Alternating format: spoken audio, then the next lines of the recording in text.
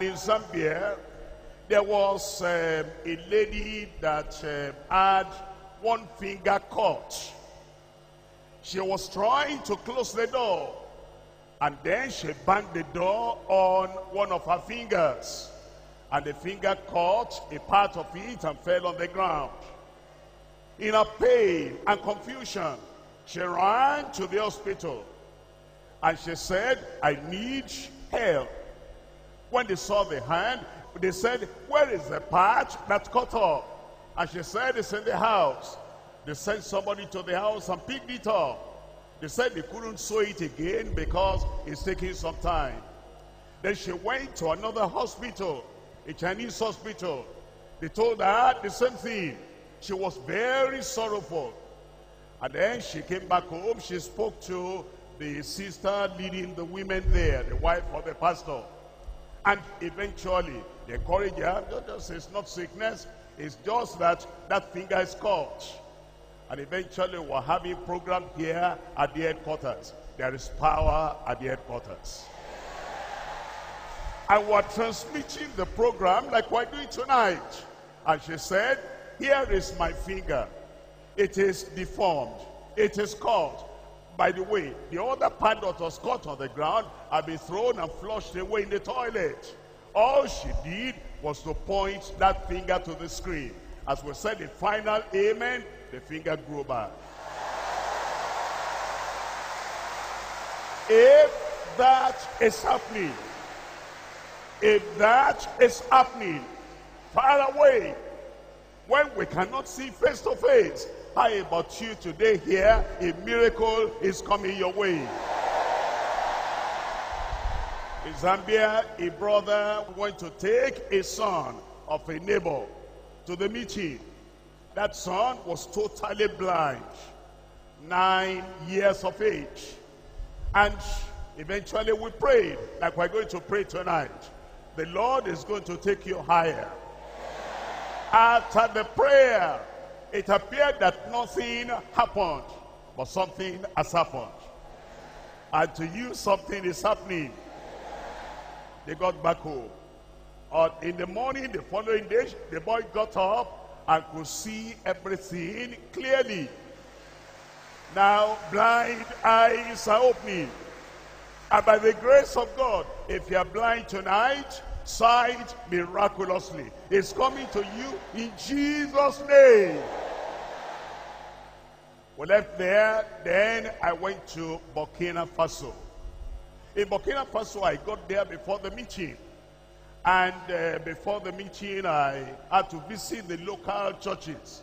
And some of the members were waiting in their churches. It wasn't to preach, it wasn't to pray, it was just to see them and see those local churches.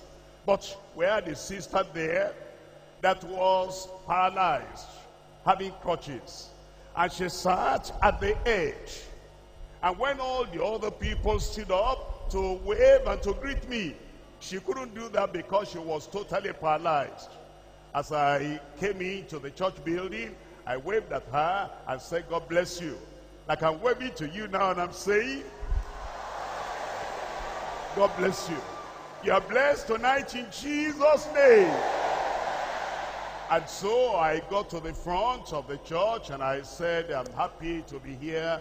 It's wonderful and all that. Our crusade is starting tonight. It's not time for preaching now. It's not time for prayer now. Come in the evening and then the Lord will touch you. And then I said bye-bye. I was going out. As I was going out, because she was paralyzed and she was sorrowful, I felt that I will encourage her. I said, my sister, you'll be all right. And then I took hold of her hand and said, God bless you. And as I came out, all the other people ran out just to say bye-bye. And she was the only one remaining in the hall. And then she said, how is it? I'm not able to stand up. I'm not able to go and greet the pastor bye-bye. But the pastor said, God bless you. And said, you'll be all right. All of a sudden, she threw the sticks away. And she got up. And she got up. And she wanted to catch the car so that she too can wait to me. And she started walking and then started running. The Lord healed her completely. In the evening when we were to give testimony, the lady came up and the brother going to interview her said, but you are not sick. You don't have any problem. She said, you don't know me. I'm the one. In the afternoon, the pastor said, God bless you. And now I'm working very well. If that is happening to them over there, something is coming your way tonight. From Burkina Faso, we were in Togo. In Togo, there was this woman, she had cancer. And the cancer was in the final stage. It was like she was going to pass off anytime. And then that night we prayed. As we were praying, she began to vomit blood. And they gave her a bowl, and she vomited much blood into that bowl. As we said the final amen, then the vomiting stopped. She got up completely well, totally made whole. Your healing will be permanent in Jesus' name. From Burkina Faso, now I was in Benin Republic, and there was this young man, 22 years of age. He was born with a part of the body missing. That is, he was not complete. And he was feeling ashamed because it was an obvious problem in their family. All the other children, all the other people, every part of them complete. But in his own case, it was just like that. And then we prayed and said, in the name of Jesus, whatever miracle you need, get it right now. Before we opened our eyes, a creative miracle had taken place. And that part that was missing from birth had been created instantaneously. Tonight is your night. I said tonight is your night. There was a woman that had big goiter on the neck. And so we rounded up, and then I said, let us pray. And we closed our eyes. Before we opened our eyes, that goiter had vanished away. And so the power of God is at work. And that power is coming to you tonight in Jesus' name. Is that Jesus is looking at the way you are thinking. He's looking at the analysis you are making about your problem. And then he stands in front of you and he beholds you. He looks at you and he says unto you, with men this is impossible. But with God,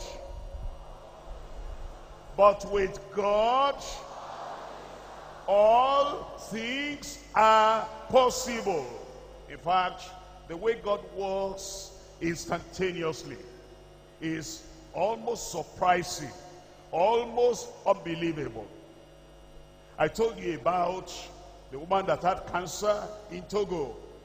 Another woman came there to that Togo program. And this woman had been abandoned by the husband.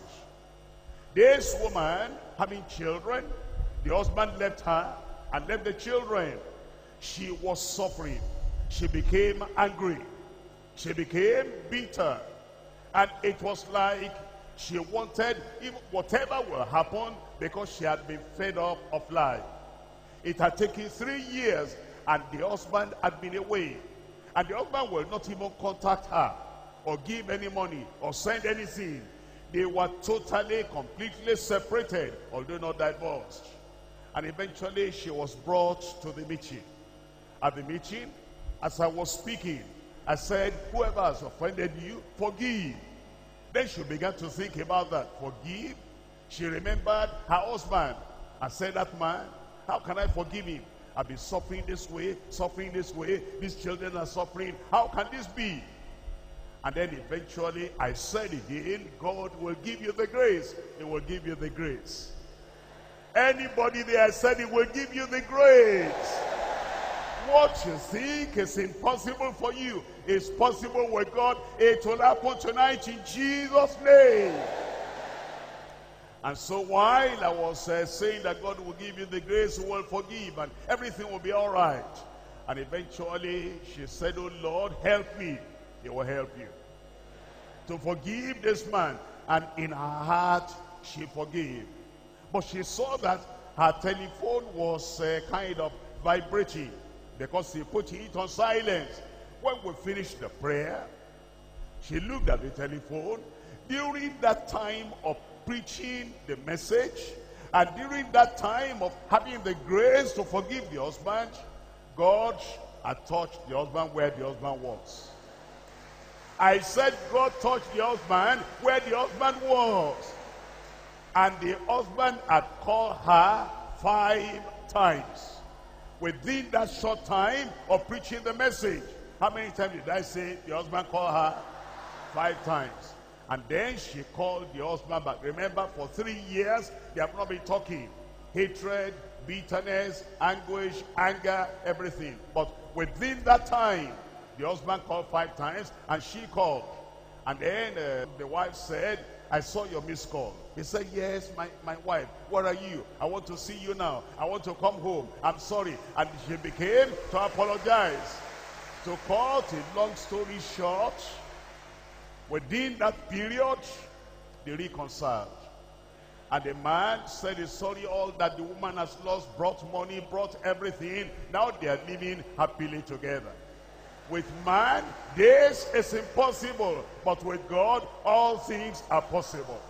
Your problems are solved tonight. Your mountain is taken away tonight. Something is happening already. Even before we pray, something is happening already. You will be the recipient of God's miracle power tonight in Jesus' name.